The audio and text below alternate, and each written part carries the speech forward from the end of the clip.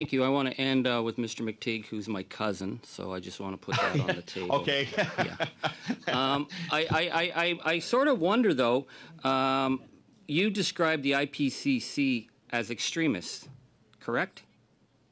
I described their conclusions when we take one versus the several that may be out there, that we tend to look at the most extreme and use that as a basis for public policy. Well, okay, but you did. No, you called them groups like the IPCC. So that's the Intergovernmental Panel on Climate Change. I know that was created. Mr. Angus, I know yes. That was created by the World Meteorological Organization in the United Nations, which you had described the report as a anti-fossil fuel alarmism. I bring that up because I actually wonder why you're here, Mr. McTeague. I don't see any expertise in just transition, but in climate change denial, you can't be beat.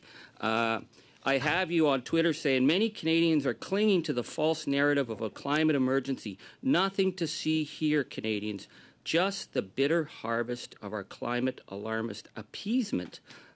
Appeasement strikes me as amazing. Then you go on to say from another blog, and you kind of alluded to it here, that the science of climate change is anything but settled, and we are not, nor should we anticipate a crisis. Just a second, Mr. Angus, I've stopped the clock. Point of order you've called.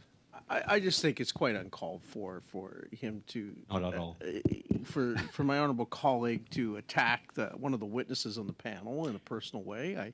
I just don't think there's any place for that. Look, we all come at this from different perspectives. Is this a debate? No, it's not a debate. Anyway, we've heard and as I've said before, I tend to give a fair bit of latitude to our members, but we will also afford the witnesses an opportunity to respond.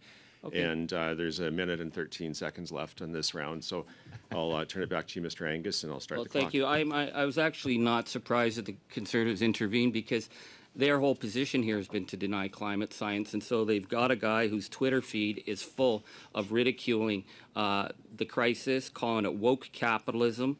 The fact that he's claiming that there is no science on this is ridiculous. I mean, it's something that'll go well with the Conservatives. So I was actually trying to figure out where Mr. McTeague gets his science from, and he says that people are waking up.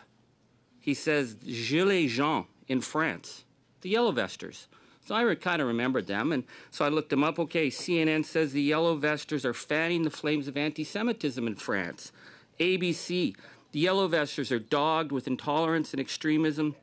France 24, violence is seen as legitimate by the Yellow Vesters. So I want it on the record that the person that they brought here to represent their interests on affordability says the people that we need to be learning from are the extremists in France who believe that violence is okay, that science is ridiculous, and that the Intergovernmental Panel on Climate Change is a, quote, group of extremists. Enough said. Thanks. I don't need any more time. Okay. No, you don't. You do not. You do.